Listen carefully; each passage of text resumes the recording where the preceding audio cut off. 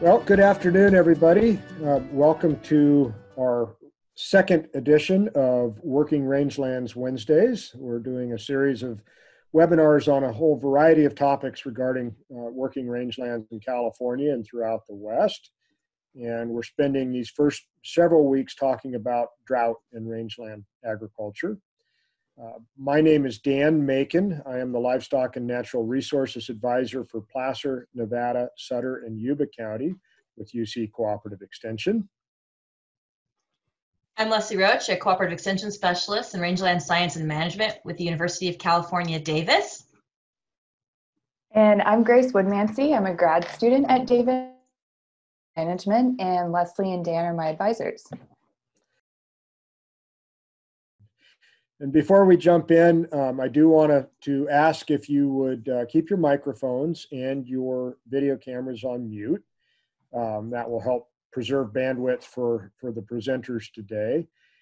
If you have questions as we go through the panel discussion or when we get to the end, if you would enter those into the chat box, Leslie will be monitoring the chat and will synthesize questions for our panelists at the end of their panel discussion.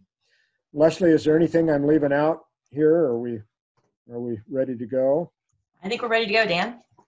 All right. So we were just talking as we were getting started here today about rangeland drought and the fact that even though we had a lot of rain here in the Sierra foothills in the last couple of days, we continue to face drought conditions.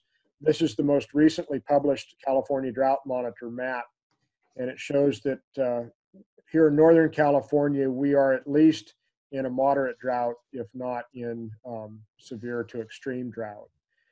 And so we thought it was timely to look back at some of the lessons that we've learned from the last drought and talk to some ranchers that have been coping with drought throughout their career. So with that, I'd like to invite our rancher panelists to unmute their microphones, and we'll start with this first question. Would you tell us a little bit about your operations, where you're located, what you produce, how you market what you produce, and then kind of the percentage of owned versus leased land that you operate on? And I think, Melissa, we'll start with you, so have at it. Tell me if I'm too quiet because I don't have a great speaking voice. Okay. So we run our operation 100% on leased land. It's we don't own any of it. Our primary focus is dairy. We run a very small scale dairy, and we direct market Jersey milk. And we're running our cows on pasture year round with pretty decent amount of supplemental hay during the summer. But we lease 95 acres. Placerville, California, and about 12 of those are irrigated. Besides the direct marketed dairy, we also do a little bit of targeted grazing. We've got about 198 sheep right now, and we're kind of working towards a goal of increasing our flock and increasing the amount of targeted grazing that we're doing. But we have additional land that we work with that's not officially leased.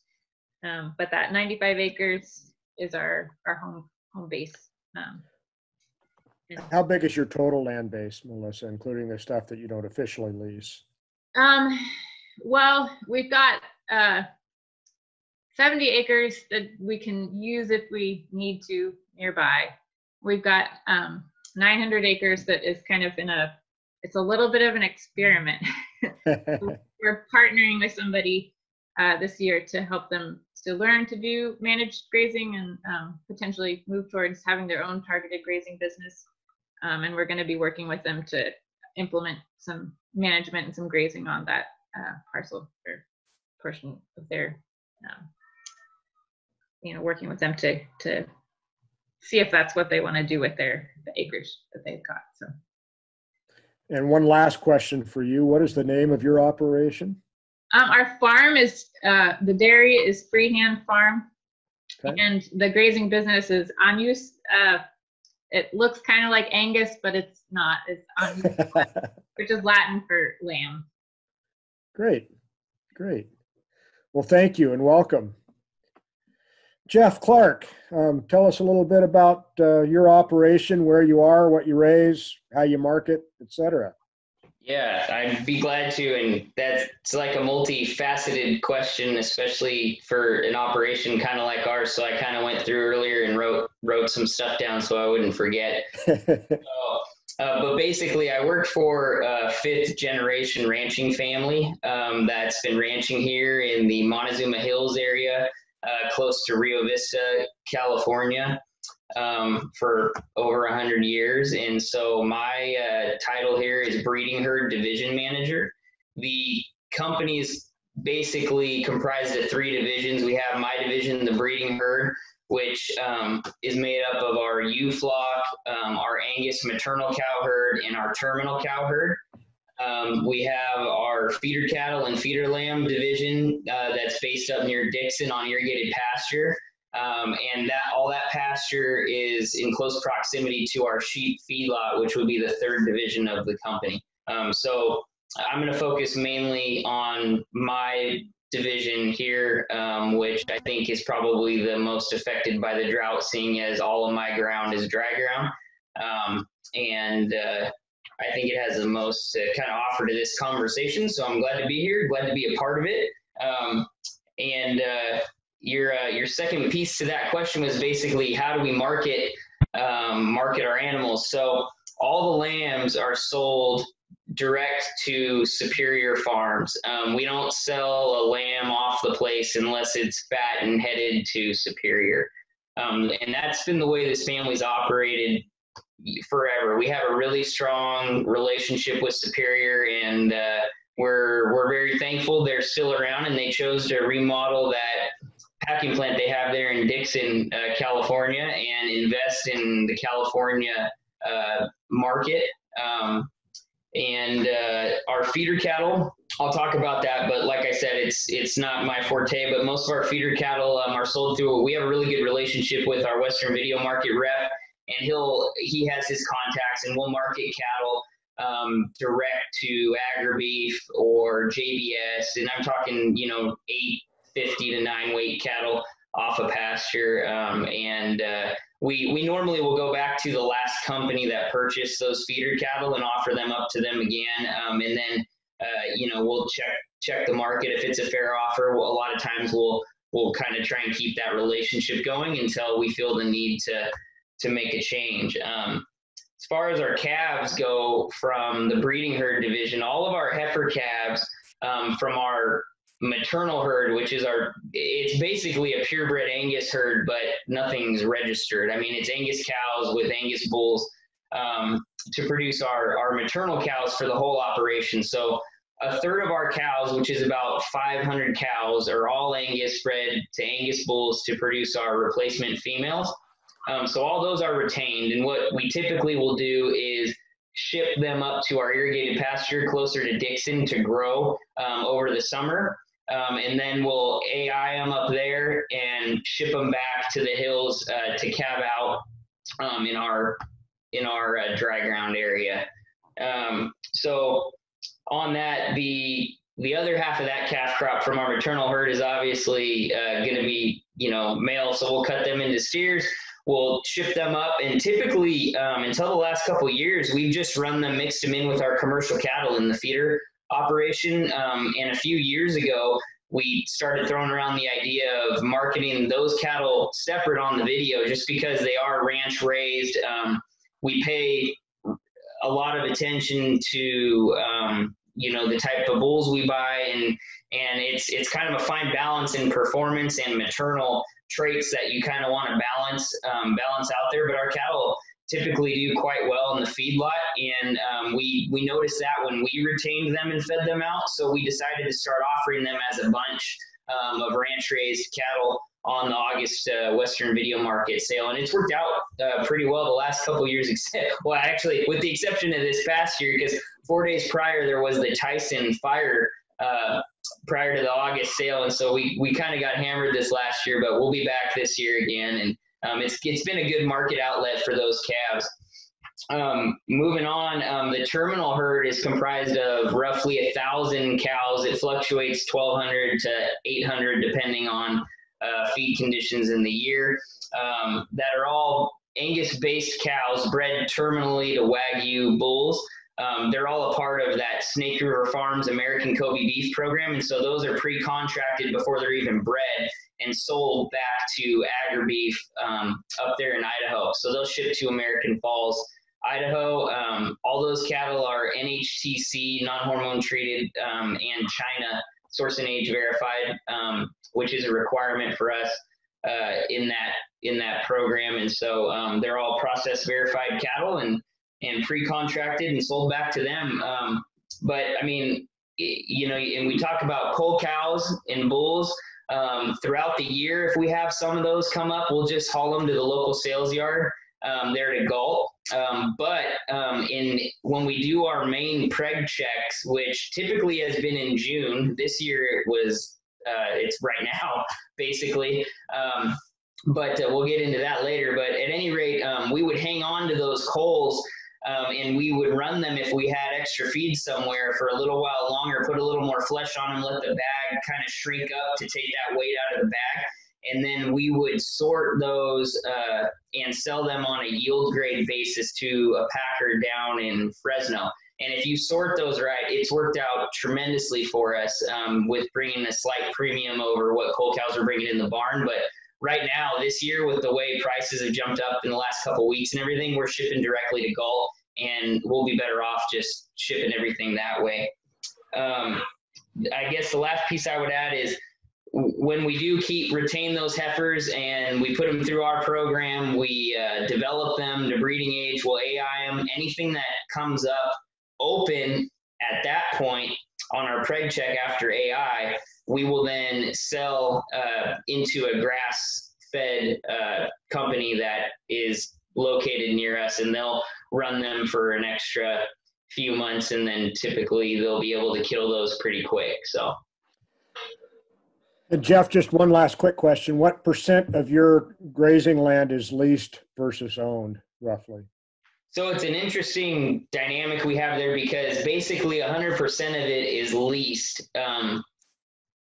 from our company standpoint. But as I said, it's a family business. So the 5th generation rancher that I work for, his mom owns most of the land we run on. So it's kind of all in the family, but it's still, everything's separate, and we lease 100% of that land. And I didn't even go into that, but we have 16,000 acres of dry ground that we operate on, and roughly couple thousand irrigated acres around the feedlot up there in Dixon.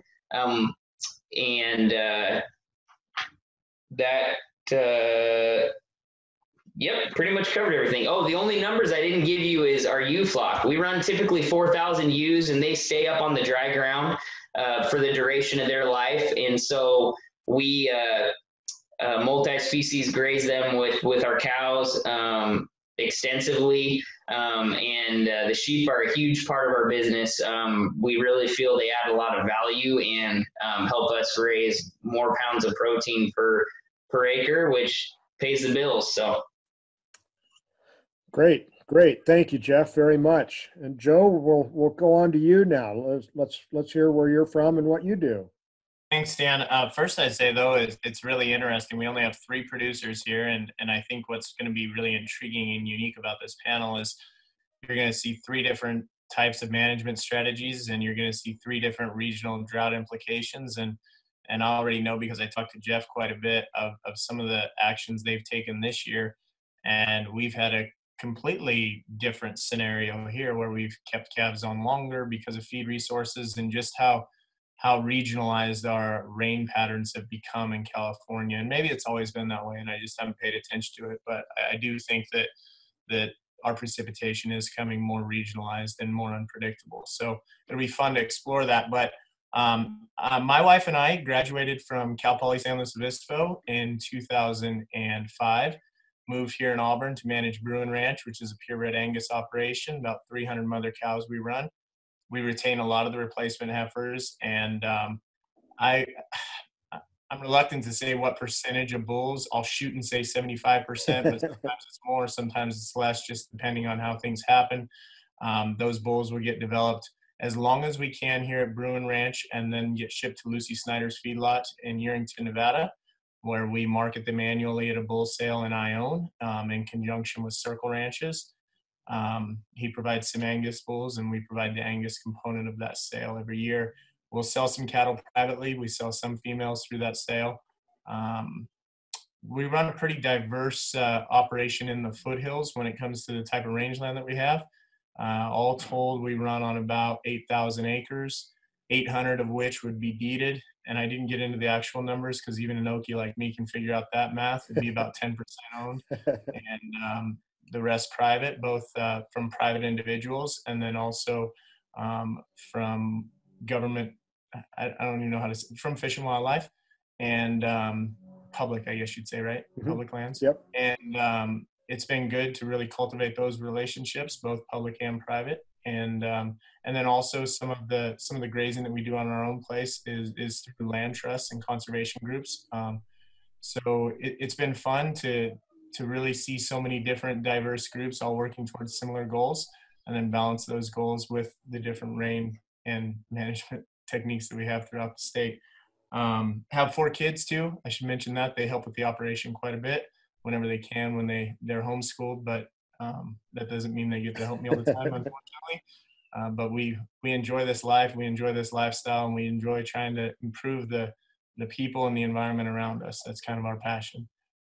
And I should say that genetically speaking, we really try to match our cattle with the environment and try to produce a product that can go out and work for folks whose operations are very similar to ours. They're just cattlemen and women across the state who utilize a large percentage of rangeland, very few with permanent pasture, irrigated land. I didn't mention that about 6% of what we have is irrigated ground that would provide 50% of the forage. So it'll be really fun later on to explore the drought implications of that, both as a buffer, but then we have to rely on water storage, either through snowpack or actual caught in reservoir rainfall, because we do not pump out of the ground well, I guess we do for 12 acres, but in the big scheme of things, it's inconsequential for us. Yeah, thanks for having me. I'm excited to visit this, and I see a lot of familiar names. If I have Maddie, if I have an email I haven't responded to, I'm sorry. But thank you all for being here. Well, thank you all for that introduction, and I think that kind of lays the groundwork for this next question. What are the key lessons you learned from the last drought? How has your operation changed since 2015 or 2016 because of the last drought? I'll just throw that open to the 3 of you. What did you learn, and what's changed for you?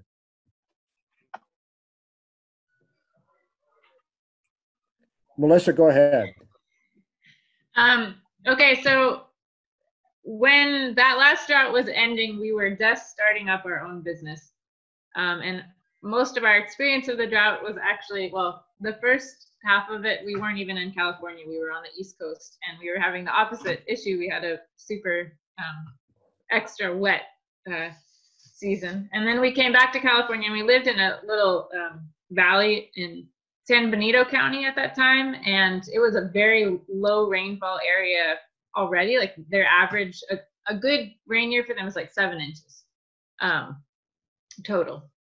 And the first year that we were there, we got less than 1 inch of rain. And it was pretty educational because a lot of those pastures around us, it was all basically dry land. Nobody was irrigating pasture where we were, at least in that particular little valley. But it was a lot of set stock grazing, and everybody, I think at that point, had destocked pretty heavily. But it was very eye-opening to see that if you hadn't planned really well for that super low forage production, if you went into it destocking too late, you really were screwed up for many years to come, because that area is not, it's not going to bounce back really fast.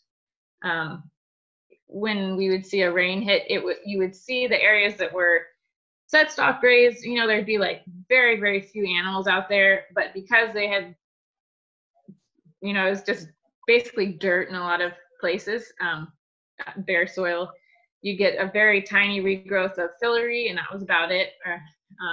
Areas where animals were not set stocked, or things that were fenced out, the in between the road and the barbed wire, there was a lot more forage coming up, and so it was really clear that you could, with planning, potentially have a lot more forage than what we were seeing around us. So that was kind of cemented in our minds that you have to have a plan before it happens, and you need to make sure that if you're going to destock or change your management, you're doing it prior to having dirt for forage, and that the result was really pretty nasty there. So that was that's kind of how we experienced it. And we were really, at that time, we were working with a dry lot dairy, so it didn't really affect us financially, or we didn't have our own business, and the place that we were working for was not relying on forage in that area. They were getting it from out of state. So another thing we saw when it would green up, that first green up, a lot of people would lose cattle to bloat, or it just seemed like they would be holding steady through the dry period, and as soon as there was a little bit of green and they threw everybody out there, we'd see a lot of bloated cattle out in the pastures, or with legs up in the air. And that kind of made us think about that aspect of planning as well. Like, you have to have planning for when the drought breaks, because there's going to be I think there's mineral uptake issues probably that happen with those plants, and I think that mineral uptake changes the nutrition for the animals, and so you have to be extra sensitive to that. That was kind of what we took away from seeing that happen. So planning and management seem to be really key, and it needs to be set up before the drought hits. And Joe, maybe I'll put you on the spot a little bit. I seem to recall a text probably in January 2014 that I got from you showing me the protein tubs that you'd fed in December and January. So I know the drought was a big deal for you. Maybe you could kind of walk us through what the key takeaways were. It was, and when you make the choice to be a high input operation, which means just tons of supplements and not using your native forages and what God and moisture gives you, drought isn't that bad of a deal because it's not muddy. You just go out and you continue to haul feed to critters. But as long as you're going to harvest what's given to you and you're going to utilize and work within these landscapes and these ecosystems, it can be quite a challenge. I made some notes while Melissa was talking, and good points, Melissa. We've talked about this a lot as a group, and it's been really fun to share that. Yeah, I always say over on the coast, because I send some bulls over there, they could be from drought to bloat in 7 days. And it's not a joke. I mean, if you get the right rain and the right conditions, you can be from starving cattle to tipping them over. It really made me realize that we're not in the animal business. We're in the people business and then the grass growing business. And I think that if we can go into it with conservatively stocked numbers, I had an old friend who passed away this last year, actually, and he always told me, he said, you'll run out of money before you run out of cattle to buy. And he's exactly right. So there is a rangeland adaptability component there that we're always mindful of, and we're always trying to breed the right kind of cattle. But I think sometimes, in general, in terms of fully functioning ecosystems, processes, and water uptake especially, if we ran most of these ranches at about 5 to 10% less of their full carrying capacity, that'd be great drought insurance for the most part. And I think it would definitely help with the amount of water that we can absorb and the amount of carbon we sequester. Another note I made here is don't be a victim. I think that there are a lot of victims of drought, and I think it's a very proactive approach. And even those of us who were extremely proactive in thinking about it and watching and and trying to plan and bank forage and save forage, we still were at nature's mercy, so to speak. But I think that without a plan, you just create that precedent of being a victim. And we did have a plan. We had a plan this year. We started out with as great a fall as we maybe ever had. And then the rain shut off, and I went from, man, we don't have enough cattle, to I'm going to be selling cattle. And then you get another pop of rain, and you kind of think, well, this will get us through the first part of March. And then it turns really cold and windy and continues to get dry. And I think conservative is the best approach. Another thing that I have here is cull early and cull often. It doesn't work if you aren't running in a dual forage environment like we are with both irrigated pasture and native rangeland. I should say rangeland, right? Native isn't probably correct term. There's probably a handful of species out there, but you guys know what I'm getting at. Rangeland. So that gives us an opportunity. When we go on to rangeland in December, we cull rigorously and we cull hard. And it really has become a great marketing point for us as a purebred operation, because people that follow our program know that we're ruthless. If anything looks at us wrong, we don't have the forage to keep those animals on. And I also say that every single animal has to add value. If she's an embryo recipient, she needs to be packing an embryo pregnancy. If she's an AI cow, she needs to be bred in the first 45 days of the breeding season. And then we adjust that based upon what we think our forage availability is going to be. And if we think that we have more forage, like right now, we have a windfall of summer feed, we're keeping some late bred cows because the market's not great, and we'll market those cattle as we get to peak ET in July, and we're concerned about keeping up with our irrigation schedule, then we'll offload those cattle. But yeah, I guess the biggest one is don't be a victim. Come up with a plan and have yourself some critical dates. And even if your critical date is, I'm going to make a decision by this date, that's a critical date. And so luckily this year, and I had plenty of conversation with many of our landlords who have different goals, both again, public and private, where we say, hey, we're going to have to get out of here for ecological reasons, or we're going to have to get out of here for cattle health reasons. And then all of a sudden the gears change, boom, you're in reverse and you have to load up again because of fuel load. And that stuff happens, and that's ranching. And we all just need to be mindful of that if we have ecology at the forefront of our minds. And I do believe this. I mean, I've had it drilled into my head since my great-grandfather, his family would have homesteaded in Calaveras County in the 1850s and 60s. And one thing that I was fortunate enough, I got to know him I was very young. I think I was 9 or 10 when he died, but people like that, you always remember certain things they say. And he always said, there's always a shortage of ground. They're not making any more of it. Buy as much as you can. And he also said, take care of the ground and it'll take care of you.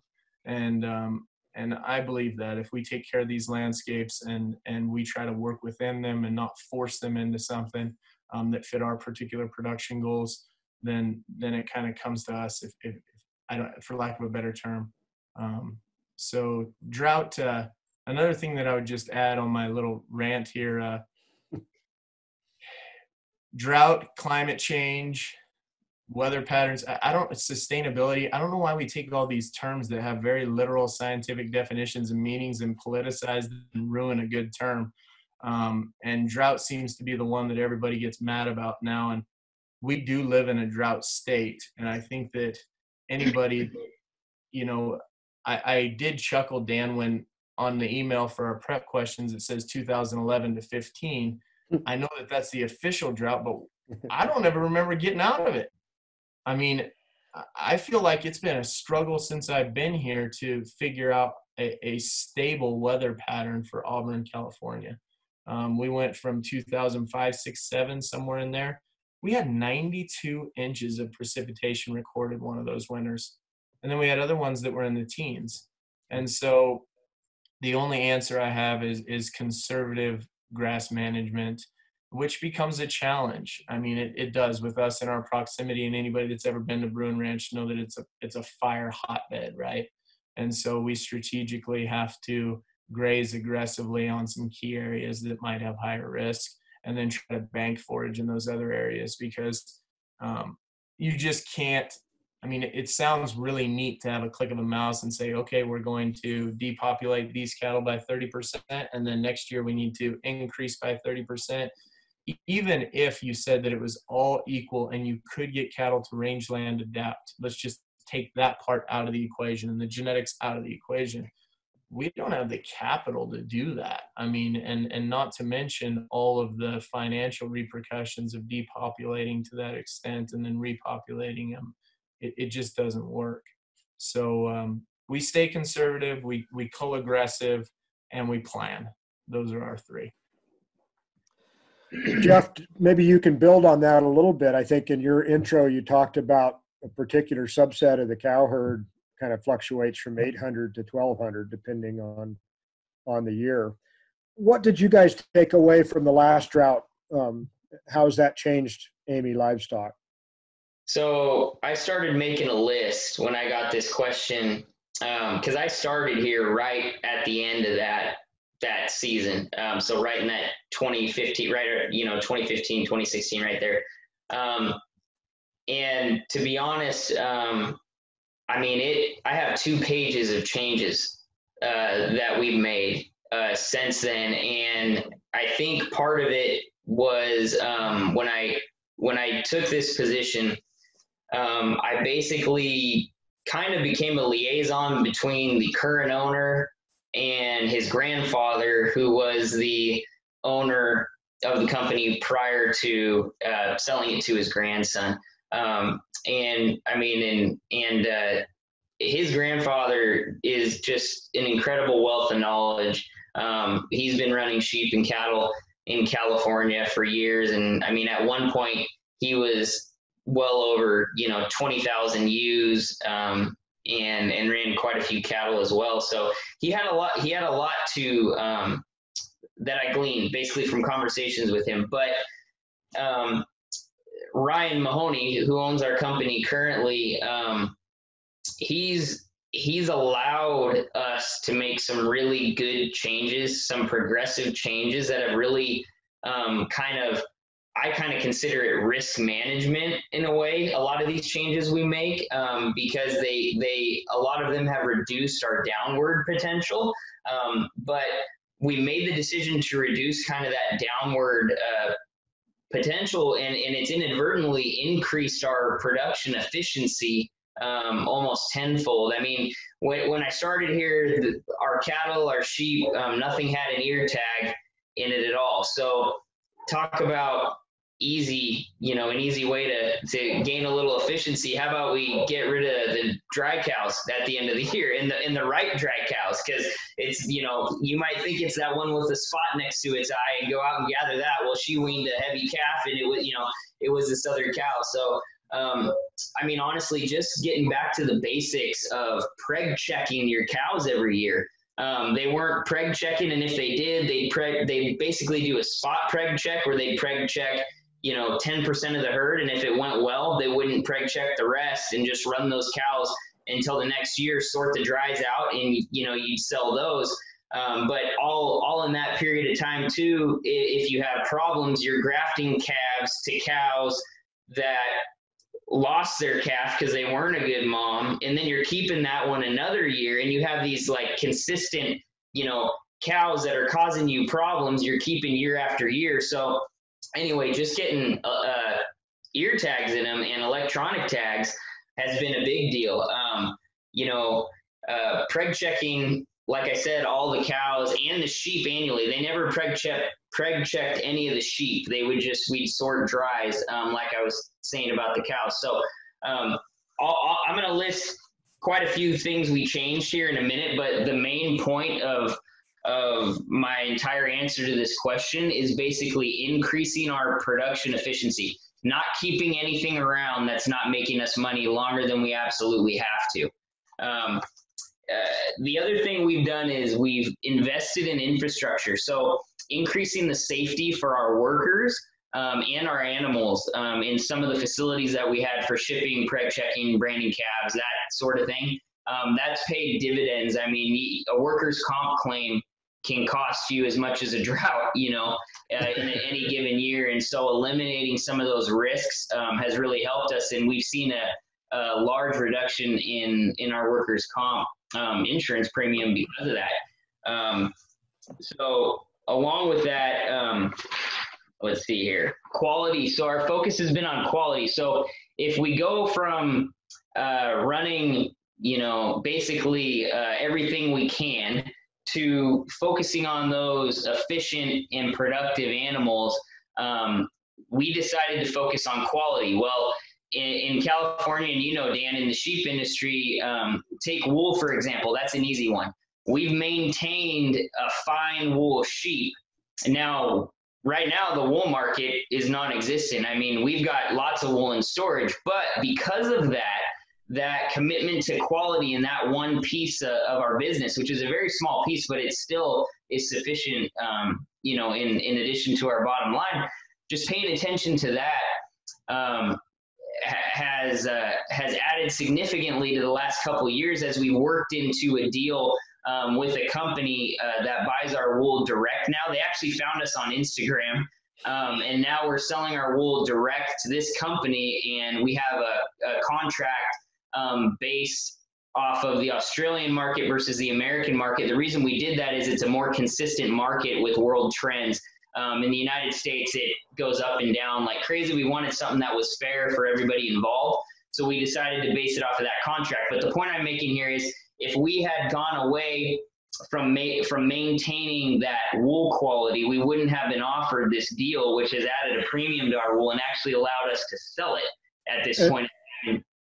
And Jeff, just a question there, if I might, because you're keeping track of those fine or those higher quality wool producing ewes, does that weigh into your culling decisions? If all things being equal and you don't have enough feed resources, is that one of the things you would call for? So 100%, and that's something on my list here. But even more important, we're going to talk about sheep way too much. Even more importantly, here on the sheep side, foot rot is a huge issue in California, and fine wool sheep tend to have a greater incidence of foot rot. So what we've tried to do with our EIDs and our ewe flock is sort based off of wool quality, fertility, and foot quality. Just to give you an example, I mean, in the last 5 years, so when I started, we were trimming 100% of our sheep. We were sorting what at the time looked like the best whiteface ewes and turning whiteface bucks out with them. Now they have to have perfect feet. They have to have not been trimmed. We don't really require them to have multiples like a lot of breeders do, because we think a lot of that has to do with feed resources and basically how well they flush up. We think a lot of our sheep have the ability to have multiples, and honestly, we don't want multiples in all our sheep, because then it increases your labor to a point, and there is a tipping point there. But so we will sort off a feet, wool, and fertility now. And so we record that data on the EID tag, or not on the EID tag, but we use that tag to record that data into our software program that manages all the data for us. And I'm able to go in there and build reports of the exact ewes I want to sort into that white-faced maternal flock to produce our replacement females that'll go back into our flock. So, and what we do there is we bought this machine out of New Zealand, and it's called a Farm Quip auto drafting sheep handler. And what that does is it allows me to plug my computer in. I have a preset criteria for the sheep that are running through it, and it will sort everything that I want based off of feet, wool, whatever criteria I set automatically. It's all air driven, and it has an EID scanner on it and everything. So you basically need one guy and a dog, set it up to start working, and the sheep just feed through, and it'll auto draft and sort those sheep. But two things that's done is it's reduced labor, because I can run that deal by myself. And secondly, it's helped us to just completely narrow down that flock to the absolute best producing animals and use those to produce our replacements. And that right there has just been a tremendous advantage as we move forward. I mean, we reduced our foot rot trimming from 99% down to 18%, which is a huge cost saving in everything from antibiotics to labor. So as I talk about the changes, I mean, everything kind of falls back to that management system, and it's the tags, it's the software. And it really matters what software you use, because I don't have time to sit and do a lot of data entry or make sure a spreadsheet's formatted correctly to fit into this program and that program. So we did a lot of research before we kind of dove into this management system. And we actually bought a completely different system to start out with, and then we basically threw it in the trash when we found a better way of operating. But it has saved me a tremendous amount of time, and it's well worth it. You know, and back on that push to keep those efficient animals, you know, just being able throughout the year, if you have a problem with a cow, or a ewe for that matter, put a note on her, an alert, and when she runs through the chute, it'll yell at you, "Hey, sell me," you know, so you're sorting those out. And I'm serious, and getting rid of those as they come through the year. And you're only running animals that are helping to make you money. The other thing we did was we reduced our calving season from 120 days to 60. And this is, I'm talking about our maternal Angus cow herd. Now, we still have about 5 to 7% of our terminal herd that is calving from 60 to 120. So we do have a 4-month calving window on those.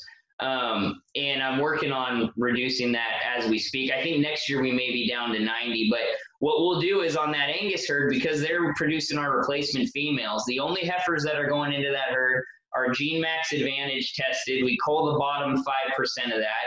And I don't pay too much attention, honestly, to that GeneMax data as of now, because I've seen too many fluctuations in between actual performance and what those DNA tests will tell you. I think you have a lot better chance of making a sound decision based off of pedigree than you do anything else. That combined with actual production information. So those heifers are sorted for that. We'll AI all the heifers, and then when I get the data back from the GeneMax, I'll sort through all the heifers that took to that first AI based upon their sire, and I'm choosing heifers out of the bulls that I want the replacement females out of. And so those heifers are the ones that are making it into that maternal herd. And that maternal herd is getting more efficient drastically. I mean, we just preg checked all our heifers for this year. Actually, I should say second calvers. So they're bred back with their second calf. I had 100% conception rate. And I don't expect to get that again, but I'm just saying we've had an upward trend in that, and I think it's due to just culling hard, like Joe says. And honestly, we're a customer of Joe's just because of that. I went to his place, looked at his cows; they were efficient, they were packed with performance, and there wasn't anything on there. Man, his donor cows were nicer than anything we had on the ranch. So. It gives you a lot of confidence in a program like that, because the last thing you want to do, I mean, genetics are so important. It's incredible. Almost all these changes I'm talking about relate back to genetics, and that's why we'll spend a little money on bulls and rams to get the right genetics that we want. But the worst thing you can do is to try and be cheap when you're developing replacement animals for your herd, and end up with some poor-footed, hard doing animals. So. I think that's a great addition to thinking about the land resources as well, because everything kind of has to fit together. And I know we're coming up on 1/4 now. I'd kind of like to turn just to what the last 6-8 months have looked like for all of you. It's been I think one of the strangest years I've ever experienced in terms of feed production and precipitation. What have the last 8 months looked like for you in terms of coping with that variability? Jeff, maybe throw that out to you to start.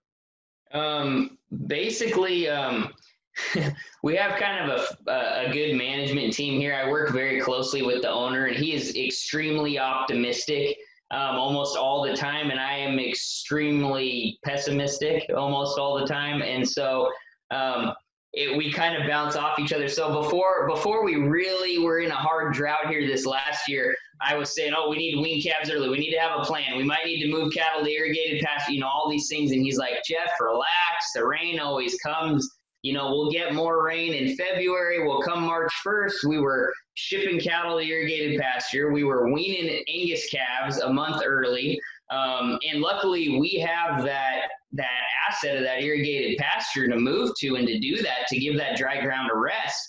But I mean, for us being a commercial operation, we operate at our max capacity all the time. I mean, if for us to be as efficient as possible, we need to feed a little bit of hay. I hate buying and feeding hay, but if we're not feeding a little bit, we're not at that maximum, you know, that maximum stocking rate at that point. Moving cattle, like I said, out of the dry grounds, weaning cattle, we wean lambs early, and concentrating on weed control, and spraying weeds, and making sure we keep what pasture we have. We went through and pulled fire breaks over the last few weeks on everything we have to protect what we still have. I mean, that's basically what we've done, is wean early, move stuff off that we could. And then we're culling hard this year. We're mouthing and bagging out all the cows that we don't normally do that, but we're culling really hard this year. So great. And I think the other key point there, and maybe Spencer or Melissa and Joe will talk on this too. You know, having somebody to talk those decisions over with helps, whether it's somebody internal to your business or somebody kind of as a local support group, really seems to be valuable in that regard too. Melissa, what's the last 6-8 months been like for you guys? We're going into the fall. We were really nervous about our home pastures because we count on having those for the majority of the dry land areas for lambing on in the spring. And they need to kind of last us between lambing and shearing, and then after that the sheep can be off. But we had decided to hit a lot of them harder over the summer with our dry cows, to try to get a little more impact, because we struggle with we came into this property, had been sitting for 10 years, and well, not just sitting, it had cattle on it seasonally, but really in a not the kind of management that would have been ideal. And so we have a lot of Medusa head that wants to take over. So we decided to like really hit some of those pastures that we would normally not have taken down that low. So we came into the fall and we're like, you know, that first rain was great, but like he was saying, Spencer's very optimistic usually, and I'm super pessimistic. So it actually works out really well because it does balance out. But for the sheep, we had them on a grazing project in the winter, and we ended up extending that. Like we had hoped to have them there for like a month and then pull them off and bring them home. And we just ended up keeping them there almost all the way to landing. So they came back home a lot later than, and it worked out. You know, it was not ideal for sure, but it worked out to have them there because the landowner had a much larger area than they had originally. You know, they wanted to focus on their orchard, but they also were happy to have fuel load reduced. So that kind of, with the sheep, it was a little, I think our planning for next year will be different in that respect. We're just not going to count on that winter feed being here necessarily, but we probably also aren't going to hit our pastures over the summer that hard with the dry cows, just in case. And, you know, we're trying to focus on the home place essentially being saved for the cows at this point. For this year, like we would normally run a little tiny flock of lambs to finish on irrigated pasture, and we're not planning on doing that. We're planning on just focusing on the dairy cows having access to it. And we, you know, going into the dairying, coming from that situation and seeing what happened with the drought as it, you know, played out in the little spot that we were in San Benito, we decided it would be better to have more of a high input system for the dairy cows just in case. So in a good year, we can, go from like, say, early March through to irrigation season, which for us, sometimes we can almost make it, through May before we're really irrigating full time. We wouldn't be feeding very much, if any, hay in a good year during those like 3 months or so. And we've decided that every year we're going to buy enough hay so that if we have to feed hay all the way through to irrigation season, just hay, if we're not counting on our dry land pasture at all, we can do that. Because for us, we're essentially feeding to what you would for the needs of a finisher, or we're making milk is a very high nutrient demand. So we really have to make sure that they are able to meet those needs year round. So we essentially count on drought every year. And when we get a good rain, we don't have to feed hay. It's awesome. But we rely on that milk production for our income. And so we can destock to a certain degree. Like we did destock in the fall. We culled some heifers and steers that we had planned to raise longer, and we thought, they've got enough finish that they're not going to be icky. They're still going to taste good. And so we got them out of here, and we destocked both of our bulls, but we're limited because we don't have a big herd. We're running like probably for now max of like 20 animals, which is really almost being overstocked for what we have.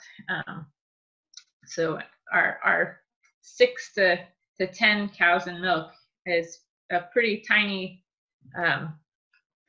for for being a dairy anyway. So we really can't go through and cull heavily. But we also, I know Joe talked a lot about genetics and being adapted to your location, and that's another reason we have to be really careful about our culling, because at this point we need to make sure we have that milk production, and we don't want to get rid of our, if we've got a cow that we're really happy with, we're not going to be able to go out and buy, say down the road we need to increase production. We can't buy a cow like that. Like we need her heifers, and the idea of replacing her is really unrealistic, because we're just starting to get to a point here where we've got cows that are more adapted to what we grow here. They're adapted to our weather, to the dryland range, to the irrigated pasture. So when we cull, we're not going to look at that dairy herd first. We're going to look at our animals that are, young stock or bulls, or some bulls, and try to figure out a way to maintain the health of the land and that primary milking herd. It's a very tiny operation compared to Joe's and Jeff's, but kind of similar principles apply to it. The principles are the same. Absolutely. Thank you. Joe, we'll let you bat last here and kind of wrap us up, and we've got a couple of questions, but what's been different these last 6-8 months? So I'll even step back though and take a little broader view, if you don't mind.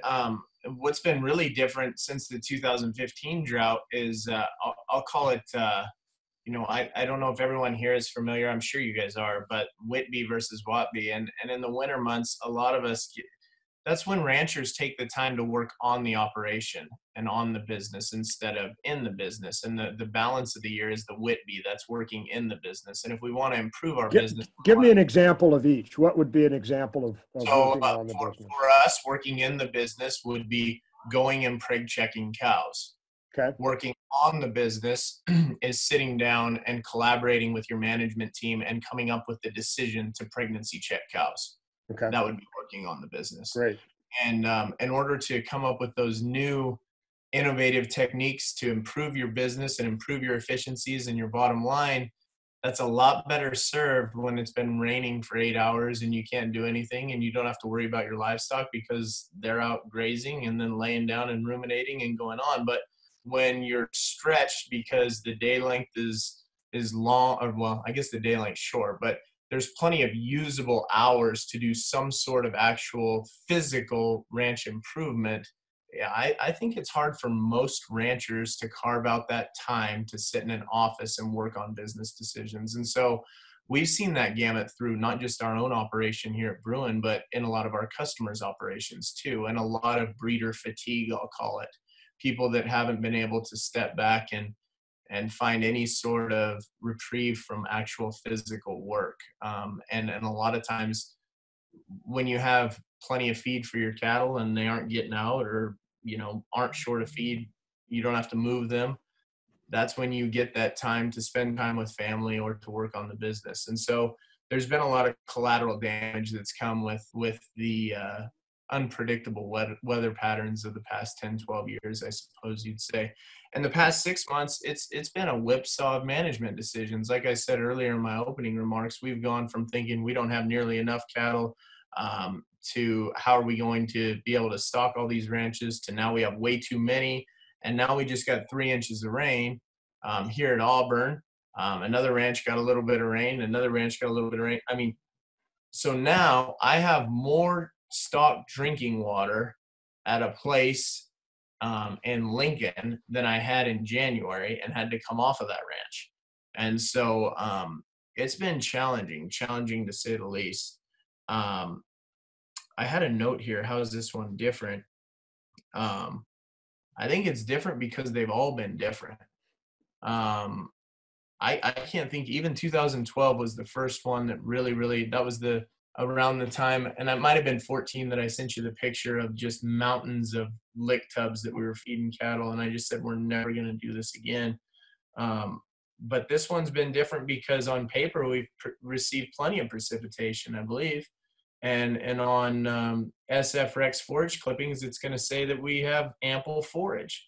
But did that forage come in a pattern that was usable enough for our livestock? I don't know. So it set us down a road of different management decisions and different management strategies. And I actually said to a gentleman I was talking to on the phone, I said, if this was the 1800s, by now I'm pretty sure some old ranchers would get some exotic seed from South Africa or something, and they'd be broadcasting it out and plowing it in, and they'd be trying something. Well, that's what we're doing here at Bruin Ranch right now.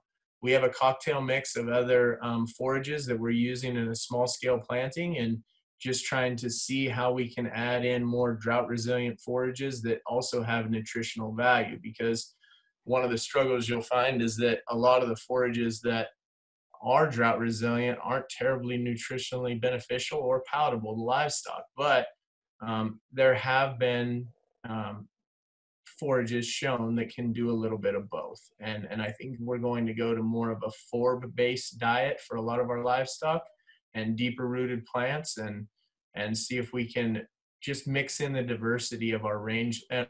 We start with our irrigated pasture and then try to creep onto some of our deeded ground. I'm not going to go to leased ground and start changing the dynamic of pastures, because usually folks don't like you doing that, and rightfully so. But on our own deeded ground, we will toy around with additional plantings and different stuff, because like I said before, you could choose to be a victim of this, or you can choose that this is the environment we are choosing to live in.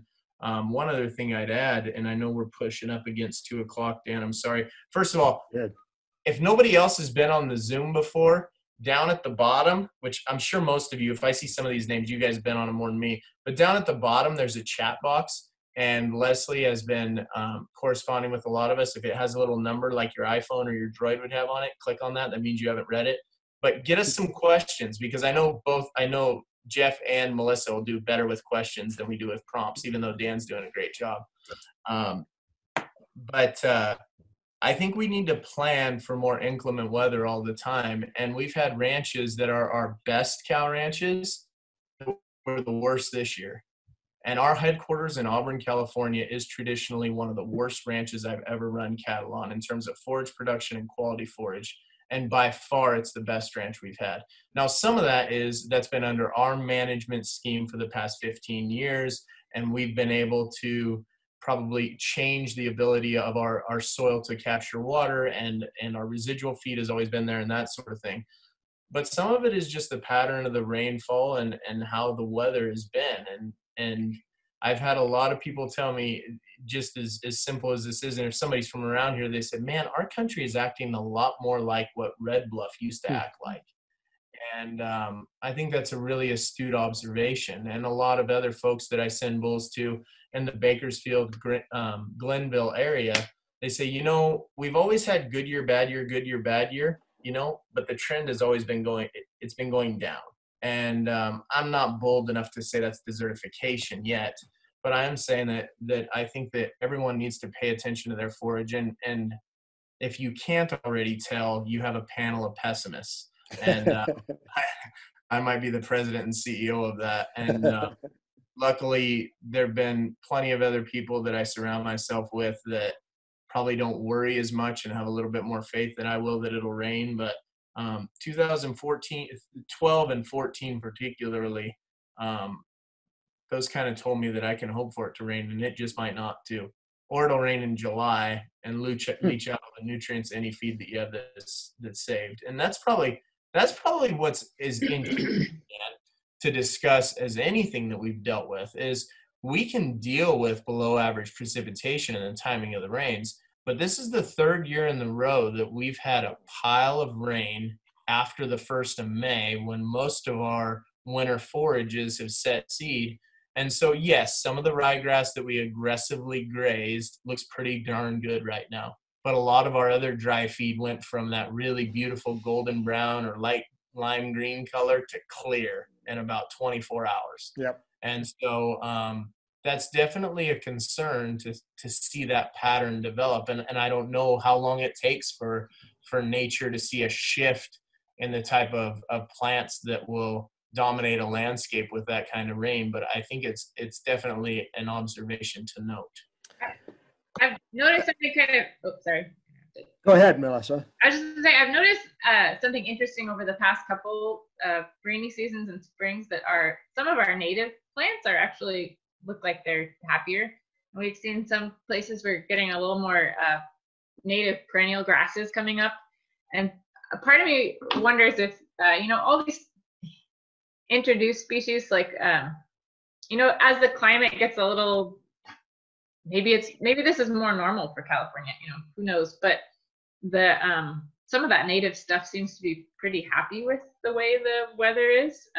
And like Joe said, he's trying experimental seeding. We're going to do the same thing this fall and see if we can get some taprooted stuff in our dryland areas that will do better with the heat and better with crummy rain. And we're going to see if that helps at all. Jeff, real quick, you have something to add to that? We actually planted 160 acres this year in some different brassicas and just some different clover, like some dryland alfalfa. We're just trying, and that was biosolid ground. I didn't mention earlier, but we rotate biosolid application through about a third of our ground.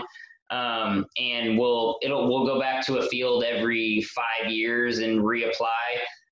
But that right there doubles our carrying capacity on that ground. And especially during these drought years, it's basically just adding a bunch of nitrogen and organic material to the soil. And when you get a little bit of rain, the forage coming up may just be foxtail, but it's coming like crazy, and the tonnage is there to where, it literally is we can run on our normal dry ground. We'll run one pair to 13 to 15 acres. And on that biosolid ground, it'll be one pair to 6 acres. So that's been a tremendous asset to us as we look at drought. So. Well, I know we're a little past 2 o'clock. We do have a few questions that have come in, and I think we'll try to respond to some of those with our YouTube video. If you go to UC Rangelands on YouTube, looks like Joe's assistant just came in to help. We will post the video. Go ahead, Joe. I brought props. Sorry to So we will post these questions on YouTube, and we'll get our panelists to help answer them. There was a question about why there's no drought showing on the map for Southern California. Frankly, Southern California got rain that we didn't get in Northern California this year. But we do have a network of cooperative extension folks and others that coordinate on reporting to the U.S. Drought Monitor. And you all on this webinar can report directly to the Drought Monitor with your own observations.